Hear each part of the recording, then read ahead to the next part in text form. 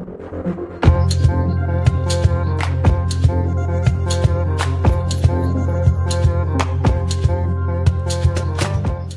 we will talk about behavioral activation. What is behavioral activation? When we think about depression, we have problems with our energy. We have low energy, low motivation. We don't have the drive to do anything. So what happens, we spend a lot of time on our couch, on our bed. We spend a lot of time watching TV, or we spend a lot of time on social media. There is a lot of research showing that people spend almost 2 hours on social media each day. The more time we spend on social media, there are chances of us getting more depressed if we spend too much time on social media. It's always okay to, be on social media if we are doing something important or only for a short period of time.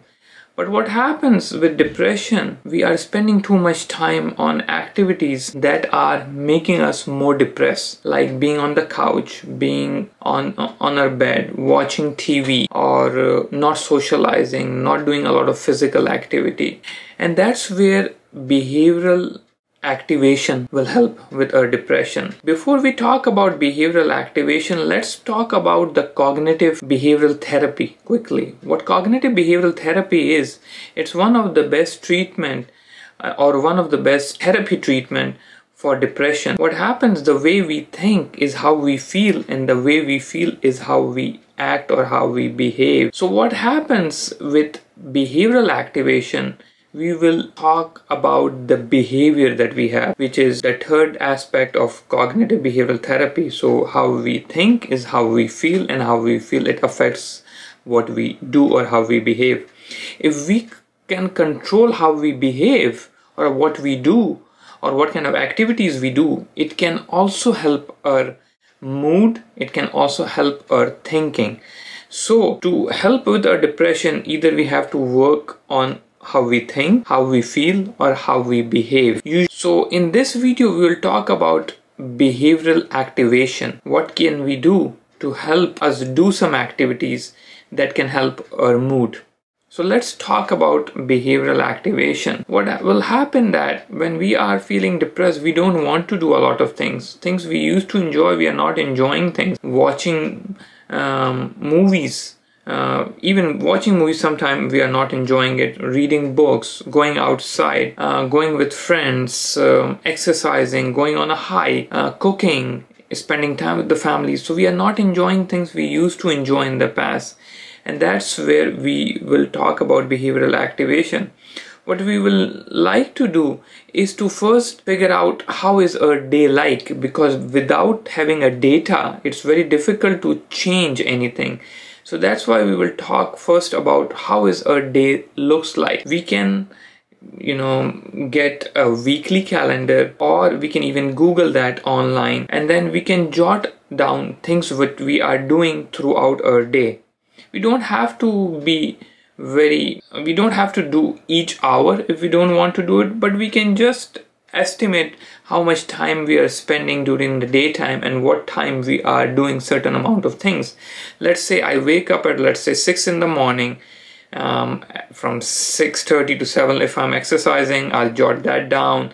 Then I go to work, I come back home, spend time with my family, doing my journaling, talking to my friends. So whatever I'm doing, I will jot down each and every day.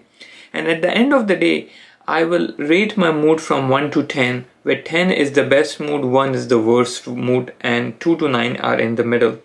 And I will document each and every day the thing that I'm doing, and I will also document my mood level at the end of the day. After a week or 2 weeks, I will review the data.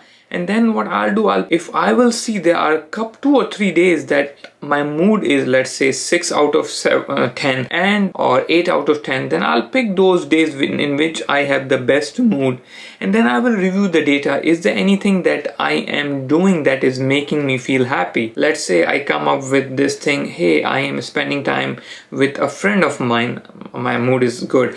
I am going outside for a walk for 5 minutes, I'm enjoying that. Or I am cooking something, I'm enjoying it. So the next week or 2 weeks, I will plan that week. I will add these things that I am enjoying. Ideally, I don't want to add too many things, because if I add too many things, then I can be overwhelmed. So let's say in the next week, I would like to do 2 things. One is watch a movie with a friend of mine, and the second thing is I will cook something. So what I will do before Monday, either on Saturday or Sunday, I will call a friend of mine and say, hey, are you free this day? Let's go watch a movie. If my friend is not free, I will talk to some other friend. The reason I'm doing it, I am planning everything, because a lot of time we have hindrance or obstacle, and if we are not planning things at the end of the day, when we are saying, oh, I'm gonna do this tomorrow, and if I don't have any plan, so I will not be able to do that thing, and it will make me more depressed and more upset. So that's why I would like to plan it. If I would like to cook something, let's say if I would like to bake fish, so 2 to 3 days in advance, I will make sure that I have all the ingredients, so I don't have to worry about all these things on the day of what I am doing.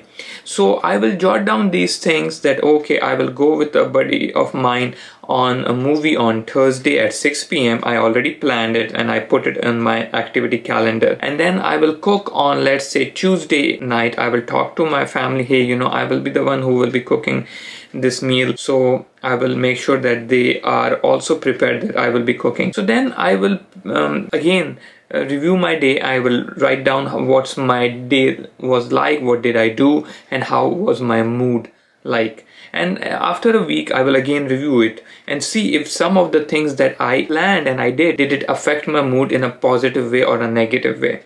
And that's what I will be doing each way. I will try to add more and more activities or different activities. Let's say going outside on a walk. Let's say going to downtown. Let's say calling my family, or I will start a project, or I will start learning something different.